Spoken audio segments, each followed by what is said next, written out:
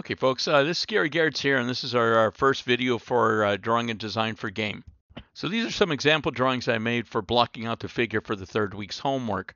So I'm going to start out with an action figure. So I'm using this sumo wrestler as our reference, right? Just trying to exaggerate the pose, make it as clear as possible, make sure it reads, but definitely exaggerating the source material. Now I'm trying to get everybody to exaggerate, yet use the human figure as our starting point.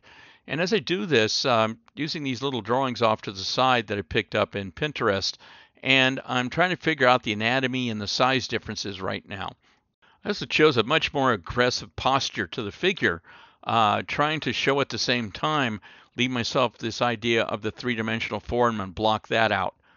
But I'm not copying it. What I'm doing is I'm trying to figure out the proportions. I'm definitely going for a more skinnier sort of leg to counterbalance the large upper body, a larger head so I can show a little bit more expression, and in general still keep the whole thing rational so it's believable. Even though I'm picking some fairly athletic poses, I'm still trying to keep the balance there so it doesn't look like it's falling over. Also, I'll be, in a sense, not putting any clothes onto it and just blocking out the general forms because clothing or costume will come into the next step of the process. So at this point, I'm doing sort of basically a ballet or a dance between shape design, which is the size of the shapes, and the form, which is the overlapping of the three-dimensional sections of the figure. Definitely playing with the proportions of the figure. I'm going to be putting some smaller feet on top of this figure to kind of play off the largeness of his upper body, but still keep him in balance.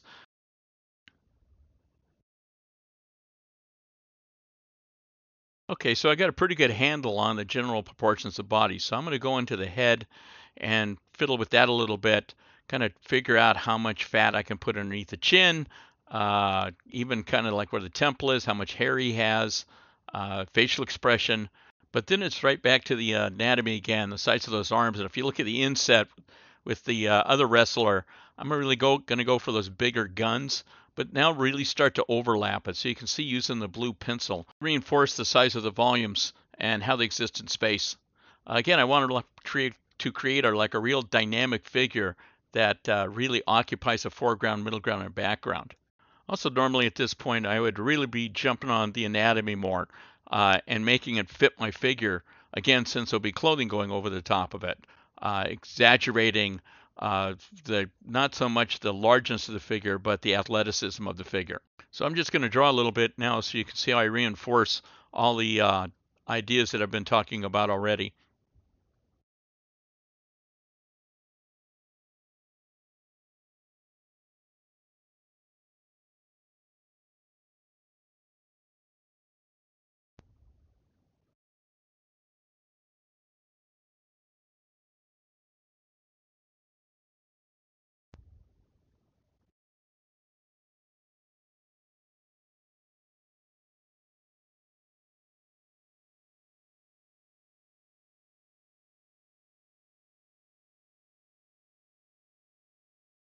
So now we're at the point where I'm going to use a black pencil to really reinforce the overlaps. This is the idea behind what we're doing in these first few weeks, is really getting you guys to sort of couple together gesture and form and with the intent of your character.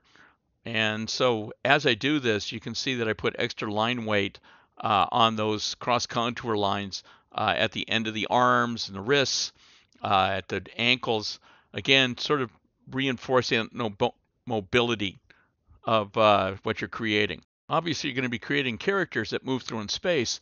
So here's just some general overall diagrams of how I put it together and what I was looking for the final product.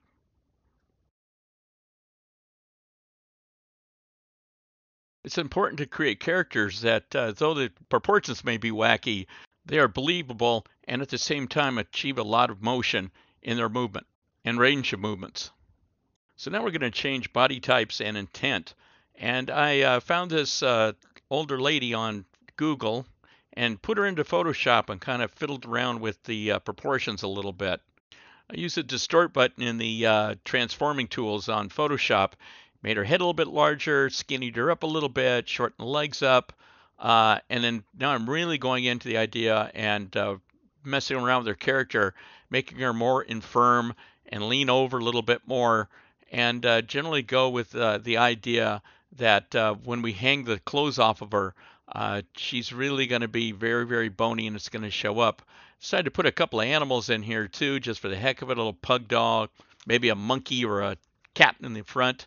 I'm going to throw that idea out just because I'm fooling around a little bit too much. But it does give you a good idea, like building your character up, that world building that you're going to be doing.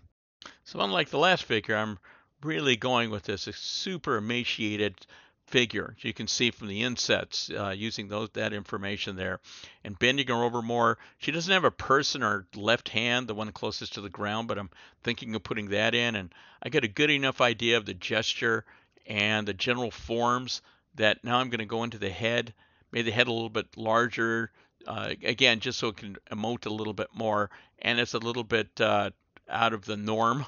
It doesn't look like a regular human being. I want to sort of push that character a tad bit. Again, shutting up and drawing a little bit more and putting some anatomy on there.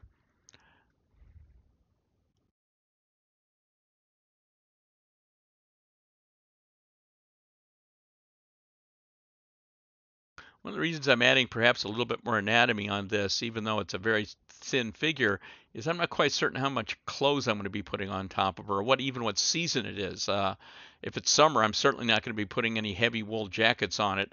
But in the opposite, I may play off the idea of her thinness with some large, bulky clothing later on in my design. Going to shut up and draw a little bit here.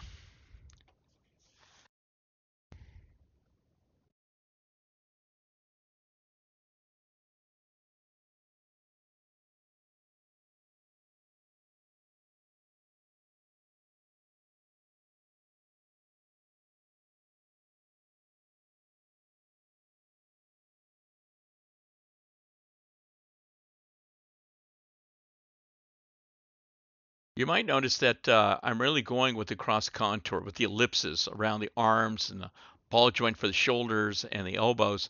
One of the reasons, again, for that is that I want a mobility to show up. So if I start swinging those arms or rigging those forms, that I'll be able to figure out what kind of action that this figure can do and make it believable. Plus, it just gives a really good hint of the volume, sort of the width and length and general form that you're going to be putting on top of this figure later.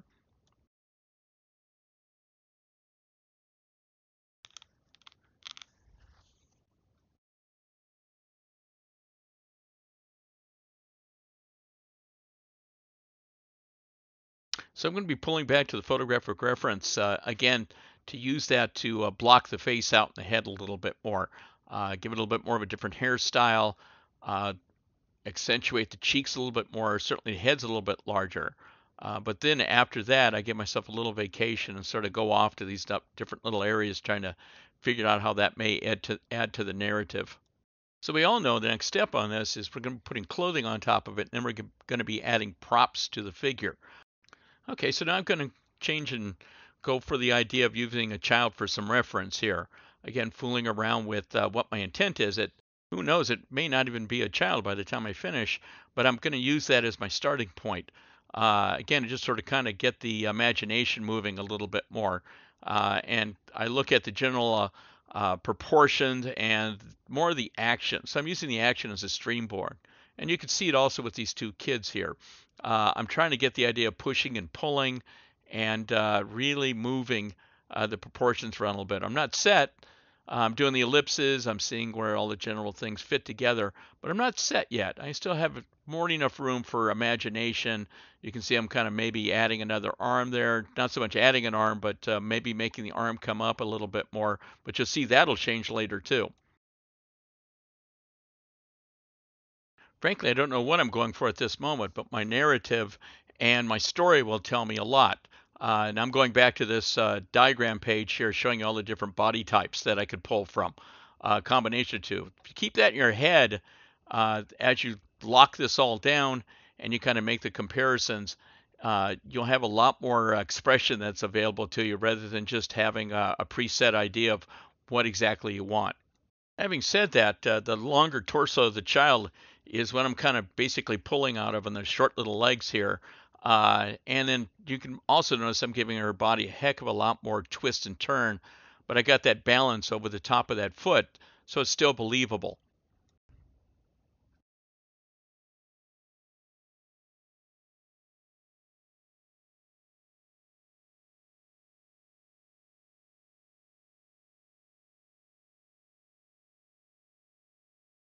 So once again, I pulled up a little bit different reference so you'd be able to see the proportional stuff.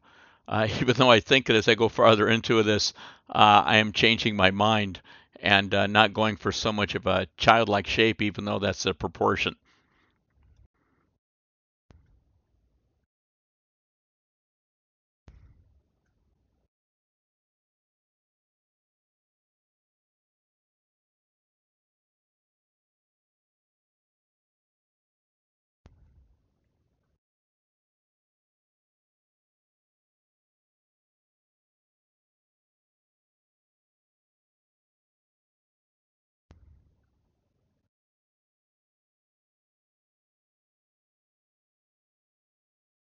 So now I'm beginning to punch up the forms a little bit more, dealing with those ellipses. And perhaps one thing you notice about the ellipses or the forms that I'm doing, like the end forms, the tubes, and the boxes, is that I really open them up. I don't just do a quick line across it. I really, really go for the ellipse with the steep part of the ends of the overlaps at the peripheral parts of the form.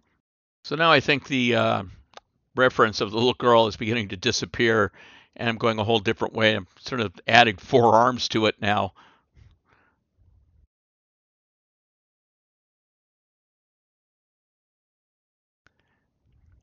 And I've definitely made the decision to make the head different, sort of more robotic, more of a death head.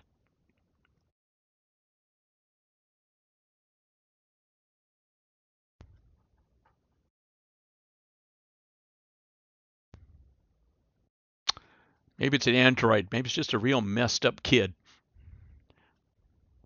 Here she comes back again.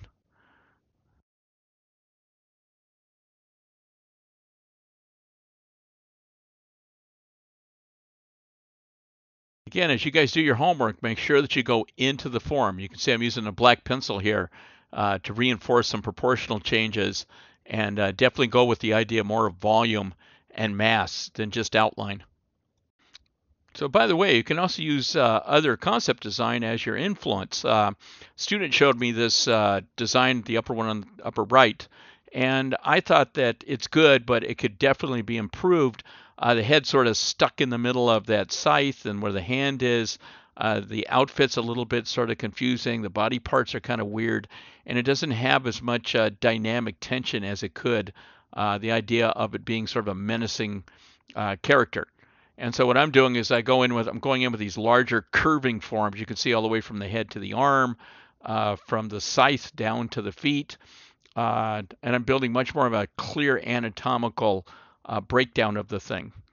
So again, once again, so if anybody else looks at this, they'll instantly kind of understand what they're looking at. You can see my little thumbnail sketch that me and the student did together on the upper right hand section of breaking it apart. Now what I'm doing is I'm taking it even farther in this more finished drawing. I'm drawing feet right now, but later on in the design, I'm going to change them to like lion's feet or giant claws that will sort of dig into the earth a little bit more.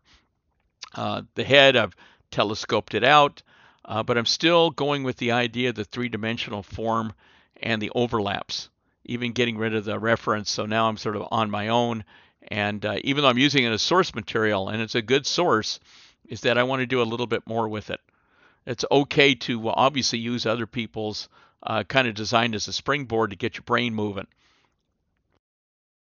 On the other side of it, though, you can't just copy it. You definitely have to redo it. So I'm making the arms longer, um, bringing up sort of the battle ornaments a little bit more, increasing the size of the rib cage, making what used to be sort of maybe a jacket more of a metal piece that goes over the top that adds to this figure.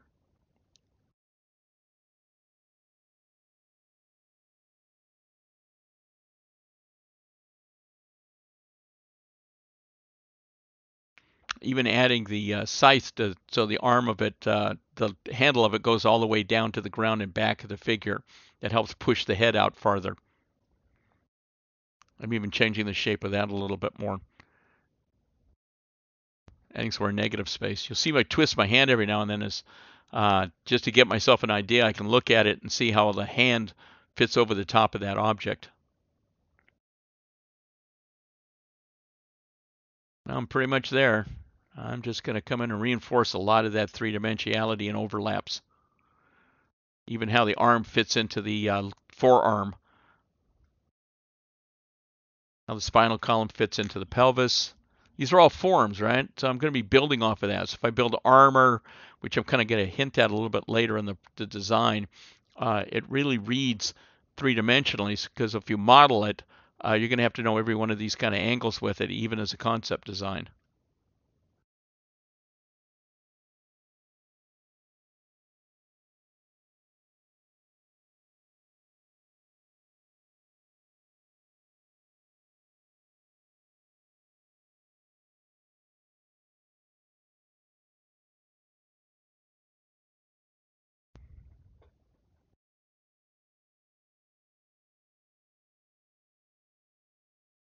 Maybe these are mechanical parts.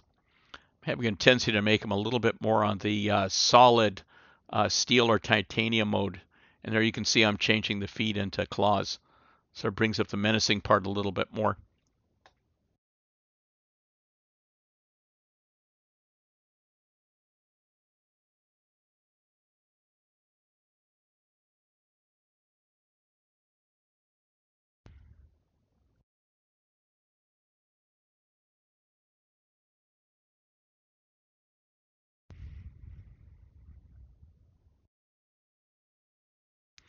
Now that I look at it, I'd probably go back in the head, do a couple of larger drawings like you on your homework, and then decorate it a little bit more, give it a little bit more chance to show the pieces and how that head's sort of put together.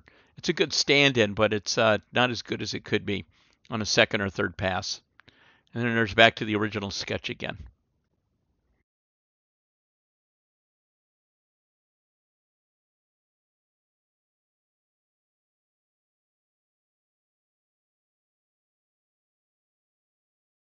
Now using the screen pencil, I'm kind of fiddling with the idea of would I make the legs longer or wider?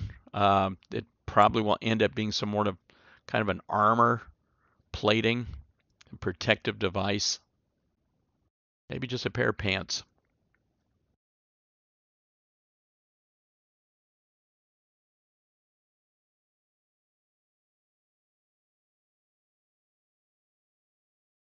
Again, it could use a little bit more exploration, but that's a good starting point for it. Now I'm going to block out some heads. Just sort of like, freestyling this thing. I kind of had the idea of like a fish head underneath it, sort of a reptilian sort of look on it, mixed in with like maybe a little bit more of a lizard form that you'll see a little bit later.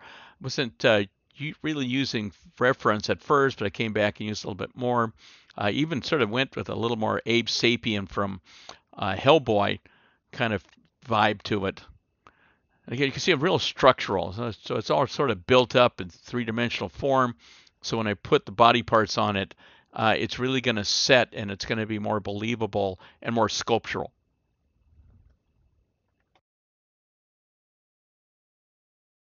So now that I got the basic form in, I'm going to kind of come in here and decorate it, see if it needs some kind of head covering, which I'll understand looks really lame really quickly.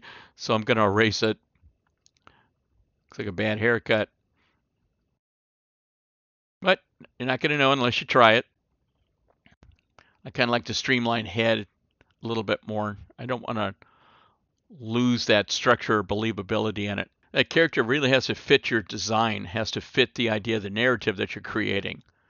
And so I don't want to decorate it a lot, put a lot of secondary sort of stuff in until I make sure that, once again, I have that recognizable structure form on top of it. Now you can kind of see the lizard dinosaur kind of vibe that I'm trying to embed in it.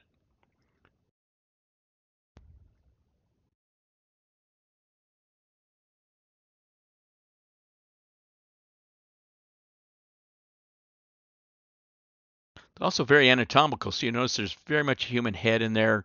There's zygomatic cheekbones, and there's a temporal arch and brow bone. So I do want to make this thing so again, so it can be modeled, and even in the design at this point, kind of see the three-dimensionality, even though it's just a little kind of quick sketch. Which, by the way, I've sped up throughout the entire video, sped it up twice the speed that it normally would be. So what would normally show a 2 minutes of work, it's like 1 minute in the video.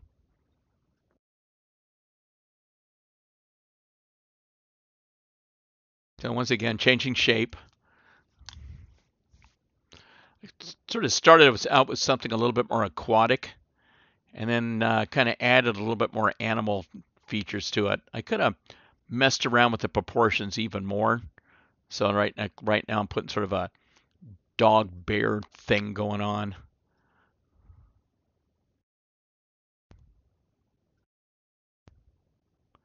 Yeah, just kind of not really using reference, just kind of highballing it, but I do have a good grasp of the anatomy in it.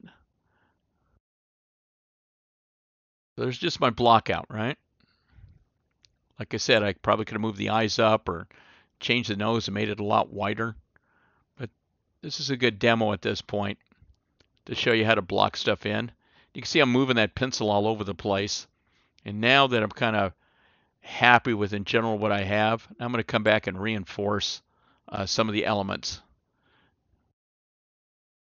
Separate the teeth a little bit more. Probably put some whiskers on it sooner or later. There we go. Definitely go work on the eyes a little. Maybe get a little bit of age, some little bags under the eyes. Probably increase that more. Probably could have brought the brow out a little bit more too. So this is kind of what you're thinking of as you're doing it. Is you're like running it through in your head and looking at all the pieces are fitting together as you draw it, as opposed to just rendering.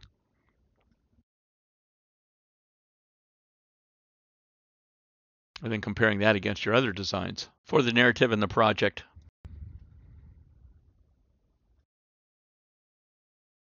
So now I'm just going to draw a normal everyday face, all right?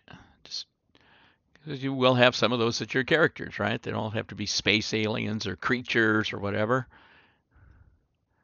But you might be able to notice, again, I'm working at the hairstyle and the kind of ears. I'm not using any reference really. And again, that's a good and bad idea. When you're using reference, sometimes there's the tendency to kind of copy off of it rather than interpret it.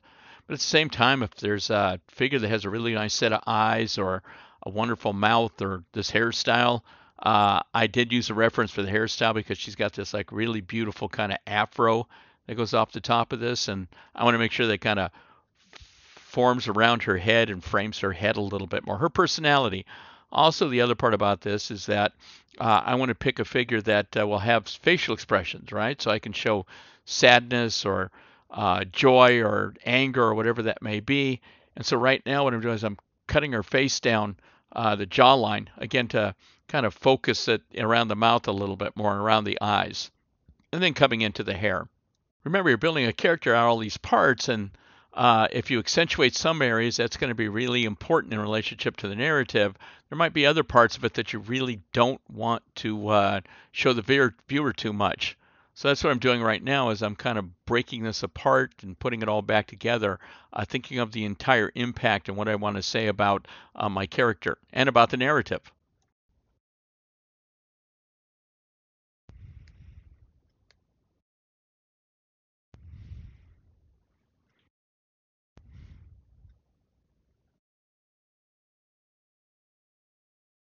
So now I want to go against character. Everybody likes drawing like really um, stripped down, very thin elves, and I thought, you know what? Why don't I just draw an elf like a football player, right? It's like big, blocky, uh, like angry elf character. So I'm going again with that shape, that very blocky, boxy shape, and then kind of playing off of that.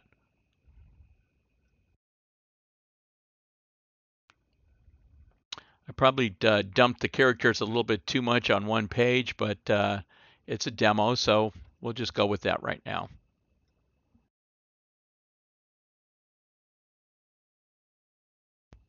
You can see I'm taking that those cheekbones, even though it's a large figure, and funneling that down into the frontal part of the face, so that part of the character shows up a little bit more.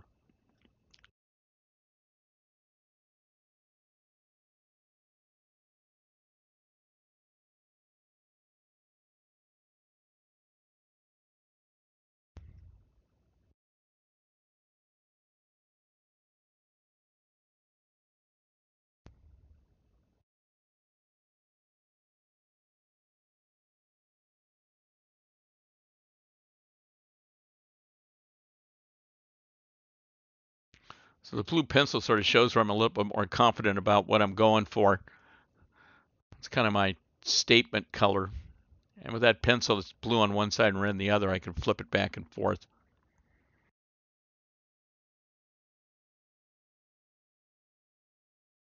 So at this point, here's the page. And I hope you guys all get the idea of this. And this sort of idea will continue through the entire semester. Thanks a lot. See you later.